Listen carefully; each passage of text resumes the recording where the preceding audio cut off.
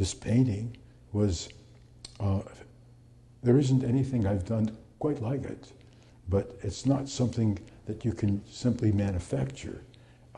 It's a kind of a painting that's a kind of a one of a kind. And that's, again, why I thought it might be good to have in a public setting. I would say that there's a concern for line, tone, edge, subtleties of color, limited palette. I think these are issues that help to make it a strong painting.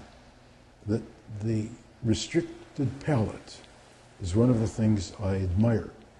And that's been one of the things that I think have been unique in the work of art, that has always manifested itself, for instance, in Blue Period Picasso, or Vuillard, V-U-I-L-L-A-R-D,